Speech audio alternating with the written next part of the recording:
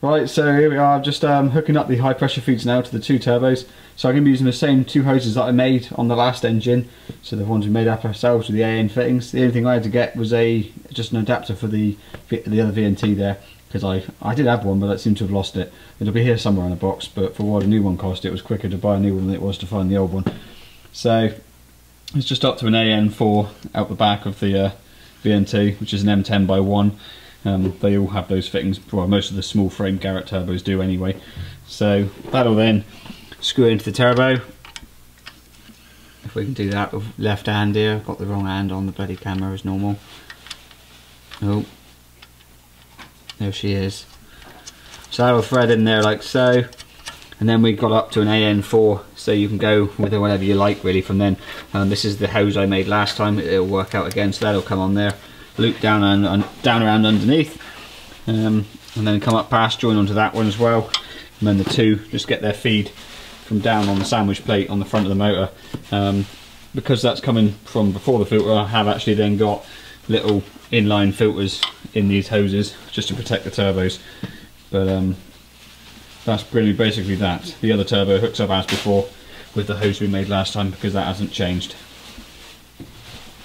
You'll also see I've just got the actuator mounted on the VNT now, so that's a factory electric style turbo actuator that's actually bolted on as it would have been originally using the original bolt holes. It's kind of worked out quite well in the orientation of the cold side that I haven't actually had to move it. So that virtually bolts right on. The only thing I've also had to do is just cut some of the housing off because it would interfere with the external gate over here. But aside from that, that bolts right on and I'm quite happy with that. Right, another little job I need to do now before I fit these pipes sort of in their final position. So I've got some sensors and stuff we need to locate in various pipes, so I'm going to do that now. So this is the intake pipe that comes up to the manifold for after the intercooler. So you can see I've got two marks there. When I had it in situ, I marked two places where they would be out the way of everything else. So there's going to be a temperature sensor going in there, and obviously also the main map sensor for the actual final charge pressure coming into the engine will be mounted next to it there. So what we'll be doing here is basically just cutting off two pieces of stainless. So I've just got a piece of stainless bar in the vise there. Just cut off two squares. I'll weld that onto the side of the pipe, and I'll then drill right through the whole lot and tap that. It's just a better way of doing it. You'll find if you just tap this piece, it works okay. But if you ever have to take the sensor out or sort of do anything with it, you'll bug up the threads because this is so thin. You can't really get a thread of such. It's just like a one thread, and it will go in and it will work, but it's not an ideal way of doing it. It ends up being loose, and then you have it leaking, and it's just a real pain in the neck. So it's better to try and thicken it up and do it properly, particularly if you're using aluminium pipes, because you'll just strip them out straight away. These are stainless, hence why I've got just a piece of stainless to weld in there. Right, so I've just welded those two plates on there now, so we'll take it over to the pillar drill now and bore the two holes. So I've just tapped out those two holes on that intake pipe now, so you can just see we've got the air temperature sensor there at the front, and then the map sensor at the back, which is the Electronics sensor, just to give us a bit more range rather than using a conventional sort of stock map sensor, which is only about 3 bar.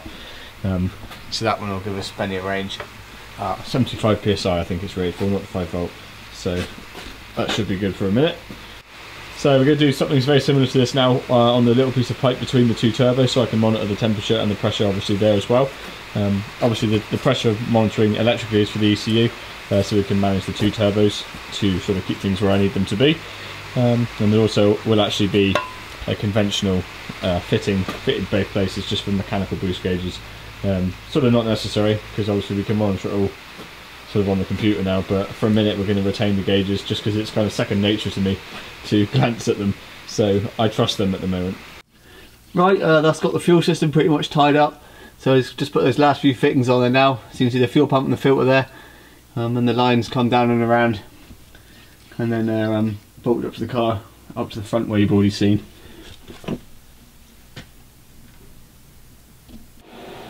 Okay, so just moving on with a little bit more of the pipe work on the air system now. So I just want to connect the two turbos together with the cross pipe here.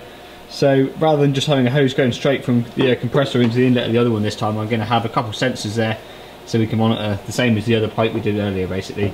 So we measure air temp, we'll take a feed there for A, the boost gauge, B, another map sensor, and C, obviously a feed for the boost control on the external gate. So I've just got a small piece of stainless in the vise here now, so I'm just in the process of welding on some pieces of stainless to drill and tap for those sensors. Like I said before, it's better to have a bit of extra thickness rather than trying to actually tap the tube itself, because you'll find you'll just strip that out. So I'll stick it up on the tripod in a minute and we'll weld a couple more of those on.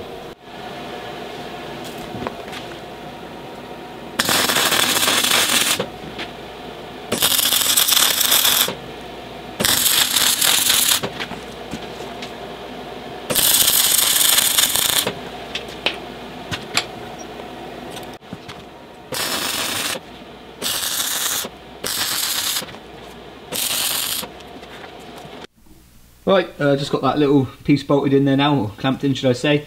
So you can see you've got the 3 sensors there, one for the map sensor, one for the boost control, and the air temp sensor there as well. So that's all clamped up ready. Forgot to mention as well, just bolted up the oil cooler in front of the radiator there. That's pretty much as it was before, I haven't changed anything there.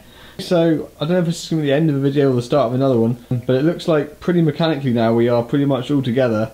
It's really now electrical to do. So the fuel system is finished, the cooling system is finished, sort of all the turbo and intercooling pipework is all finished, and I've got all of these sensors and everything mounted where they need to be. I got the oil cooler fitted there yesterday, you probably saw earlier in the video. The intercooler is all plumbed up. So really, sort of in terms of mechanics and stuff on the front end for a minute, it's kind of almost there.